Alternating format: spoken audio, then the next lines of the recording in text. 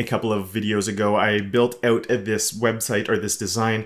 I took a few videos to do so. I really enjoyed doing it, but I ran into a few problems with Grid. A few people commented that maybe Flexbox would have been a better choice. Probably not wrong, to be honest, and maybe I should have gone at one point, you know what, this is a bit of waste of time, let's go and use that instead. But one thing I kept saying over and over and over during that video is that I can't wait for Subgrid to be here. Let's find out why that is. So as a quick reminder of what the problem was the first time I did this and why everything didn't work is when I originally set up my grid, I did this as a 1FR. And so if we look at a grid like this, let's hit save, and you're going to see these two things have come out of alignment with each other. And let's go take a look at why. So I'm going to open up my elements here. So this is in Firefox where we have our grid inspector. And I have my grid here for my header, and I have my grid here for this area. Now, looking at those, and actually we can see that they're both using this custom property for their sizes. So we know they're both identical, and just to show you that they are, we'll delete this and hit save, and the whole thing should break for both of them. So you can see they're both breaking, so they're both using that grid. And because they're both using the same grid, but the problem here is with the FR unit because the content is different in the two grids. So here I'm saying a min-max of 1M to 1FR, and as the screen adjusts, up top I have a different amount of content than I do down here. So down here I have lots of extra space compared to what I have up here, which is a lot more jam-packed. So FR is the available leftover space. So in this case, the FR, there's a lot more available space in this grid than there is in this grid. So you can see here my line number, even the 2 is here, the 2 is there. 3 and 3, they're really offset, 4 and 4. And then even here I have a 5 and a 6. But because I had no content in my last column in the grid in this area, my max content is 0 pixels wide. There's nothing there. So these two grids look like so it's just collapsing to nothing because there's no content in there. So even though they're using the exact same grid numbers, everything is set up identically, they're completely different. So what I did to fix that at the time was I didn't fall in love with the solution. But if I set that to 10% instead, I know this will get locked into the same number at least.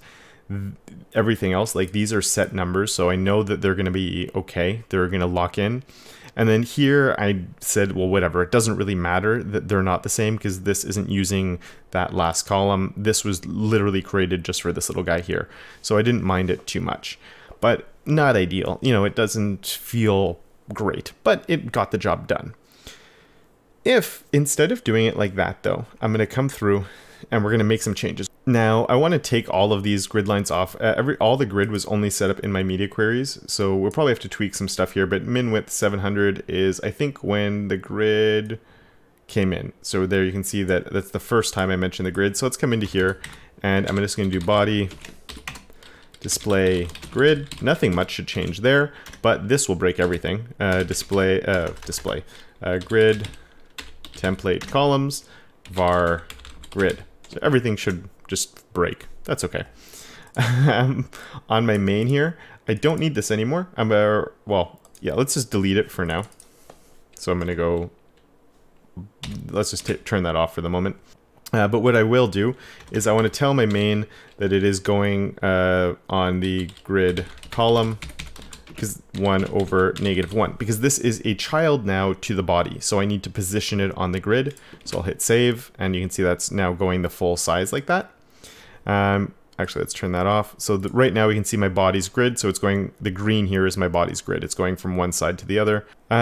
So we can see that's working, and the other place is my header. I'm going to turn off my grid template columns here as well for now. And let's just come in and say that we have the grid column of 1 over -1 there as well to fix it. And it's not perfect. You can see there's some major issues. This is in the wrong spot. Interestingly enough, I'm not even sure why that happened, but that's okay. That's okay. All right, so we've now have one functional grid. We just have to get things where we want them to be on that grid.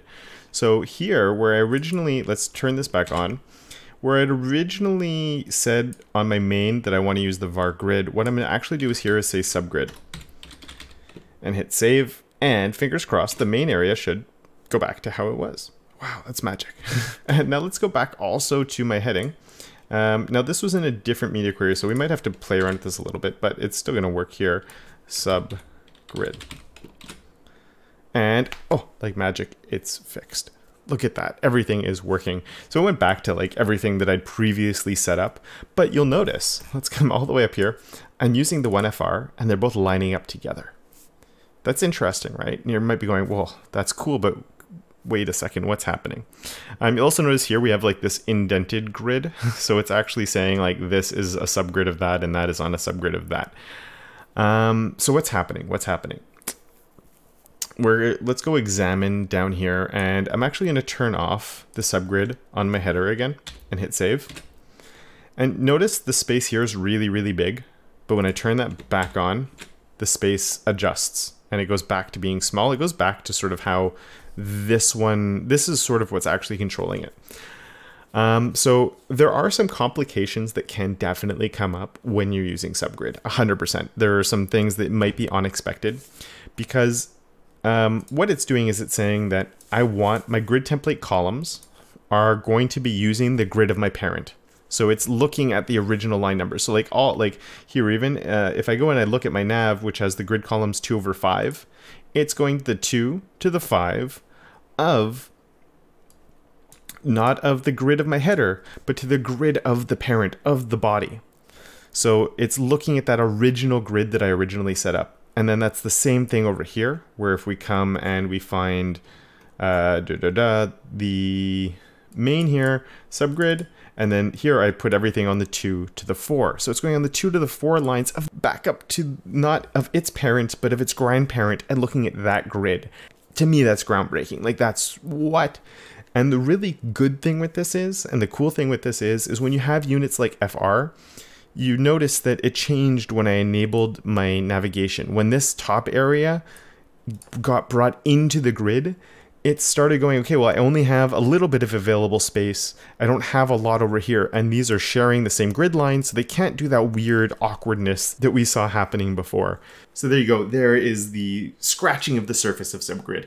I really hope that it gives you an idea of why I'm so excited about it and why I think it's going to be something that, as much as Grid was a game changer, there do seem to be certain limitations that I keep running into with it these days. And I really think Subgrid is going to be a solution to most of the issues that I have run into it. I realize it's not supported outside of Firefox right now. I really, really hope that that push comes, and it comes soon. Grid was adopted so quickly. I can only hope that Subgrid gets that push and gets adopted across the board as quickly as... I don't know if I said Grid or Subgrid. I hope Subgrid gets adopted as quickly as Grid did. That would be absolutely fantastic. I'm really looking forward to it gaining more support. And I'd love to know, would you like me to do a deeper dive into Subgrid? Is it something that interests you, even though browser support isn't quite there yet? Let me know in the comments below. I'd really appreciate it to let me, if that's what you guys would like to see. It always helps me out. If you have any other suggestions, of course, you can leave them down below. If you're new here, you've watched all of this, I'm assuming you liked what you saw, so please consider subscribing. A massive thank you to my patrons for helping support everything I do here at my channel. It really, really is appreciated. A big thank you to you guys. And of course, until next time, don't forget to make your corner of the internet just a little bit more awesome.